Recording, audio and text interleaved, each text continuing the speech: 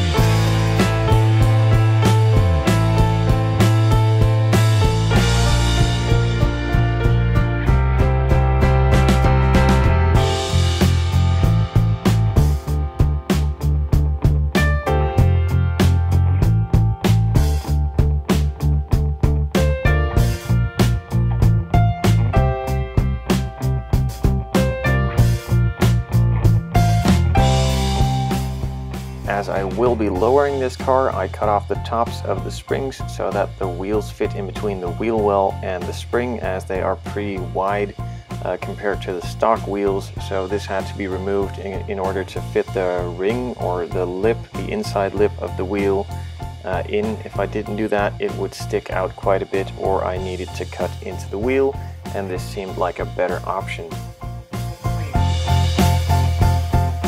For the rear, I just cut off the tops of the springs, basically doing the same as in the front.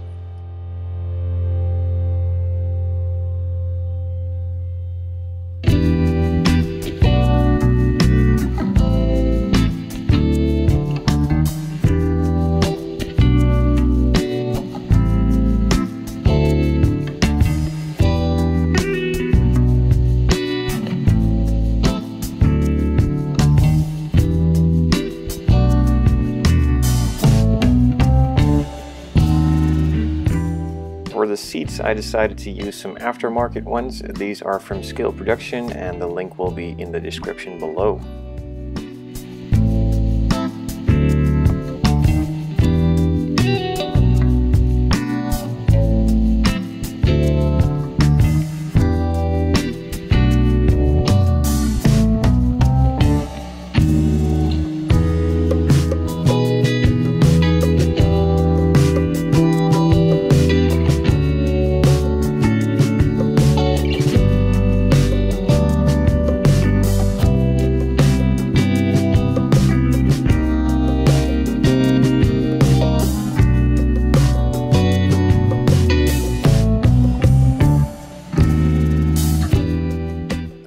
Interior is now assembled, so it was time to shove the interior tub into the body. This was quite a bit of a squeeze, just had to pull some of the body parts out a bit to fit it in, but it worked perfectly in the end. The chassis was a bit harder to do, pretty much the same principle as the interior, but some parts needed to be bent out quite a bit further, and it was a bit of a hassle to find out which part was catching where, and mostly some were catching at the same time, but if you're building this kit, you will pretty easily find out where to pull and what is hitting what. But it's really hard to film this as I'm moving around with my head quite a bit and moving it closer to my face, and you can't really see it because the camera is not automatically aiming at where I wanted to point it. so I cut out just a bit, but I think you'll get the point.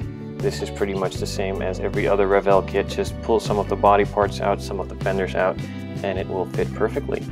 The rear section from the Scale Production body kit fit in with no problems at all. Superb fit, nothing had to be adjusted at all. It just slid in, a small bit of glue, and it stayed there without any problems.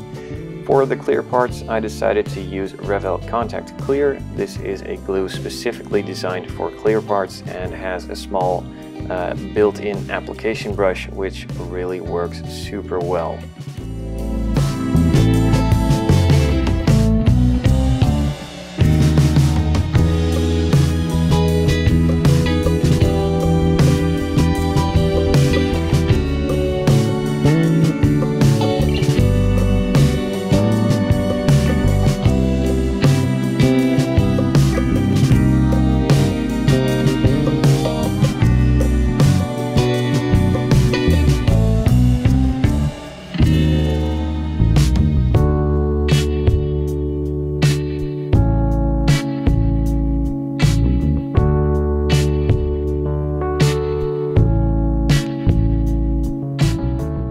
For the rear window, I decided to put the glue onto the window as the edge was a bit harder to do with the brush, and that worked out fine as well.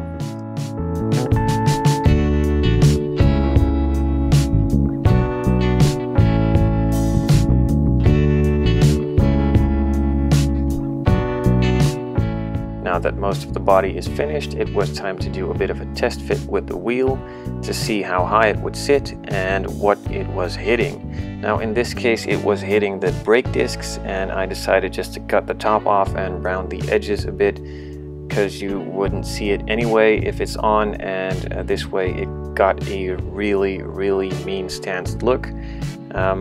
Firstly I cut it flat, and then to get it even deeper into the wheel well, I decided to round the edges off.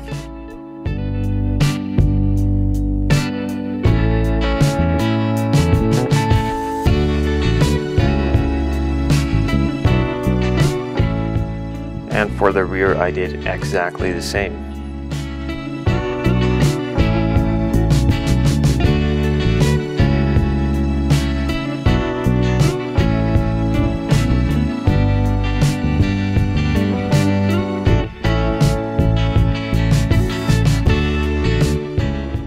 Bit of super glue in some spots to keep it safely in place, and that's pretty much all you need to do.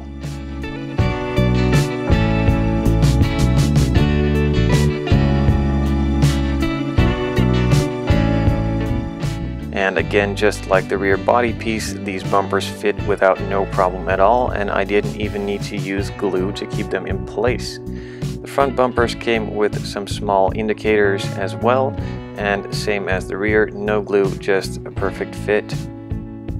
For gluing on the door handles, I don't really like to use a super aggressive glue like super glue, so instead of super glue I decided to use some of the Revell Contact Clear and just apply a small amount of glue with a toothpick. These mirrors were designed to just glue onto the body, but this is a really weak bond. So I drilled a small hole into the mirror and inserted a small pin and drilled a hole into the body where I wanted the mirrors to be placed, and then just glued it in and aligned it.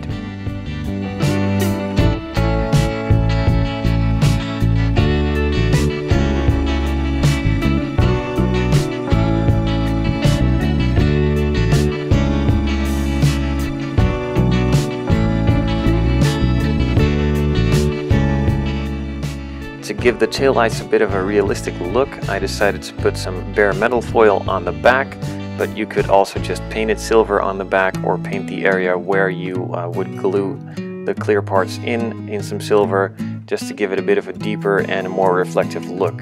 I glued these in with some Revell Contact Clear as well.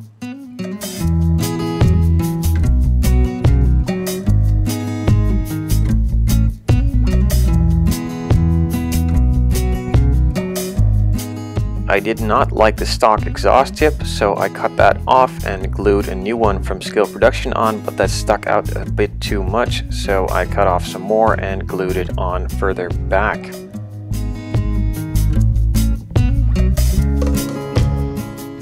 And that's it. That was the final piece to put on, and so far so good. Everything is on, everything stayed on, and everything fit together well. So this gets a really huge thumbs up from me, and I would recommend to buy this kit as everything fits, everything goes well together, and especially with this body kit from Scale Production, it gives it a bit of a more modern look or something different than the other guys that build it. Check them out on their website or on their Facebook page, and also check out the scalemodeler.com. I am a dealer for Zero Paint, Scale Production, and C1 models. Also, don't forget to give us a like on Facebook to keep updated on our progress. Questions or suggestions, shoot us an email or post a comment. And of course, as always, thanks for watching. I hope to see you guys next time.